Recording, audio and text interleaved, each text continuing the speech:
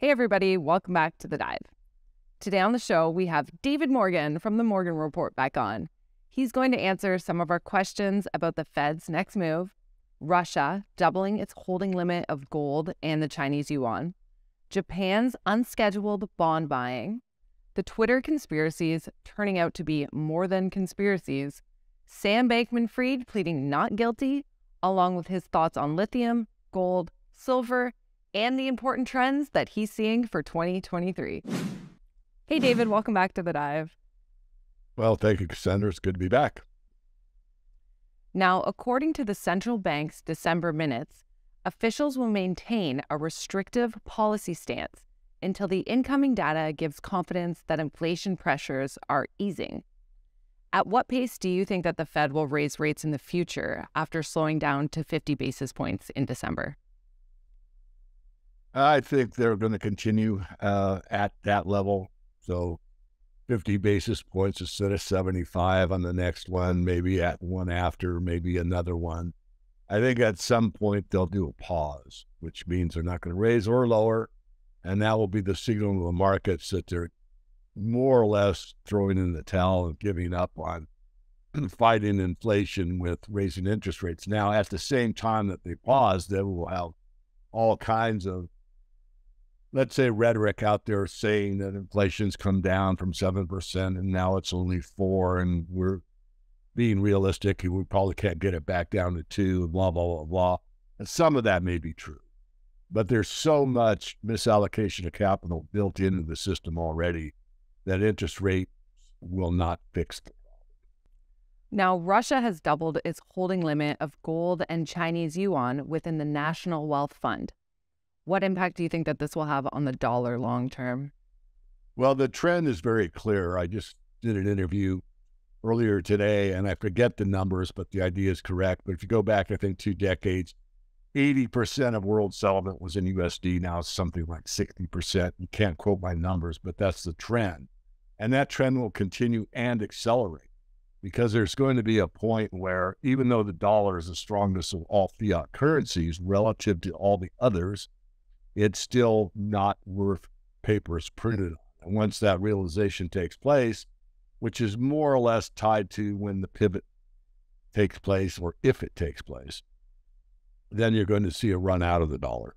But that's ahead of us. Okay. Now, this week, the Bank of Japan announced a 4th day of unscheduled bond buying. What are your thoughts on what's happening in Japan? Well, I think it's a precursor for the world at large. I mean, the Central Bank of Japan has been in a stagflation for decades. And one of the best trades you could make, in theory, would have been to short the Japanese bond. And yet I know guys have gone broke doing that. And finally, Japan was more or less forced to increase their interest rates, and more or less all hell broke loose. So it's a bad situation when no one wants your product and the only one left to buy it is the buyer of last resort, which is the central bank. That's what's happening, and that tells a big story because it means we're getting very near the end of this fiat fiasco.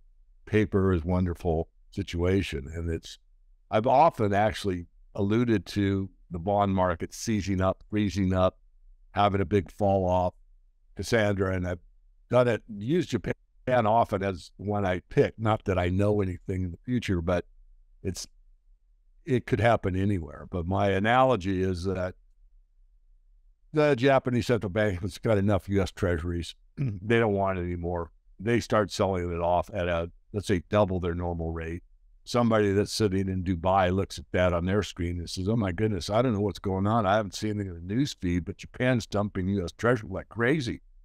We better do the same thing. And all of a sudden you get this kind of feeding frenzy built on nothing other than the perception that somebody wants out of the U.S. dollar in a bad way, and I do too. And then those two get on the screen of somebody in Europe in a Swiss bank, and they see this. Wait a minute, Japan's dropping the dollar and Dubai's dropping the dollar. I don't know what's happening, but we better do the same thing. So you see where I'm going with this. And of course, there's algorithms and all this stuff that's out there. I get it. But there's nothing that can be predicted 100% of the time. In other words, long-term capital management proved that their algorithms will probably be best on the planet for a few years. But when the Russian ruble fiasco happened, even that algorithm failed, which means that we're going to see another failure in the financial system. How big, when, where, and why, I can't tell you, but it'll happen. Okay, now let's shift gears to Twitter. Elon Musk recently confirmed that almost every conspiracy theory that people had about Twitter turned out to be true. Where do you think that Twitter goes from here?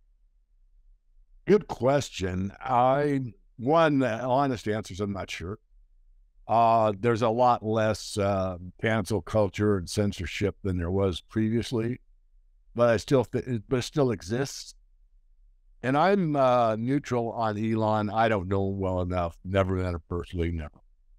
I did write an open letter to him some time ago about the importance of silver for his businesses.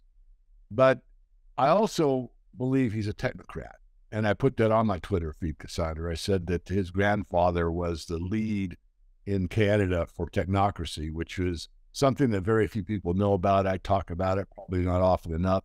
My good friend Patrick Wood is the world's leading authority as far as I'm concerned. He's written a few books about it, and he's interviewed fairly frequently about it.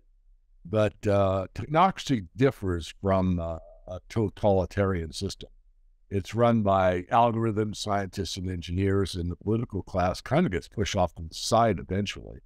So there is the outcome of that is not utopia. It's anything but. However, this is kind of the trend that we're seeing. So I'll remain observant. I don't want to be judgmental, but I do have my antenna up. Okay, so let's move on here. FTX founder Sam Bankman-Fried pleaded not guilty to fraud and other criminal charges. How do you think that this will unfold? Oh, very slowly, carefully, and somewhat contrived. I mean, I hate to say it, but it's my perception. This is my answer to your question. Doesn't mean I'm right. Is that the corruption is so pervasive throughout in the United States, all three branches of government, executive, legislative, and judicial, that there's corruption at the courts. So it's interesting. He pleaded not guilty. I don't know if he's advised to do that. There are people behind this Bankman-Fried character, but whether or not they can be, held accountable or brought into the justice system, I don't know. I do think it's a shame that it happened, and I think it's another one of those situations in the financial markets. I wouldn't equate it to the tulip bulb mania or the Mississippi bubble or some of these other things that have taken place throughout history, but it's the old adage, caveat emptor, buyer beware. And it's going to decimate the crypto market even further, in my view. And you didn't ask the question, but I'd like to add this, Cassandra, and that is that the story of Tether has not really been fulfilled. And FTX had a great relationship with Tether because that can be traced. So my theory is that, it's not my theory, but my idea, along with others that proposed it, is that Tether's story will unfold further, and it will take down the market. So shifting gears here, Zimbabwe recently banned all lithium exports after the government said it was losing 1.7 billion euros from exporting. At the same time, the EU is set to announce if they will classify lithium as toxic. If this trend continues, what impact do you think it will have on the lithium market? Well, add volatility, and I tweeted out the first article you mentioned. I mean, Zimbabwe, the raw material, you get paid very little for it, but when it's in a battery, it's gone up several fold, and that's what they pointed out in that article. I would commend them to go ahead and start making lithium batteries. It's not that difficult. So volatility and probably upward pressure. I'm looking at a lithium company right now I may feature. I'm still debating in my head whether or not to go with it or not. But lithium is what we're used to, certainly pervasive in the cell phone world and also in the EV world, but it's really not the absolute best material. But at present time, it's acting as if it's the best. I'm fairly bullish on it. That's all I really have to say. Okay, now let's shift to the precious metals. The gold price is hitting up to a 6-month high as we speak. How sustainable do you think that this will be? It'll be sustainable this year. I do think we'll see a new, nominal high in gold this year. I don't think we'll see a nominal high in silver. I hope I'm wrong. But, all we needed to get to is like 2,100 in gold for it to be a nominal new high. The reason I say nominal again and again is because if you inflation adjust the 850 high USD from January 21st, 1980 to present day, it's far above the 2000 level. And it depends what numbers you use. If you use the CPI printed by the government or you use shadowstats.com, which is a more accurate number. Regardless, it will be the biggest number out there, and I definitely think we're going to see that as a minimum.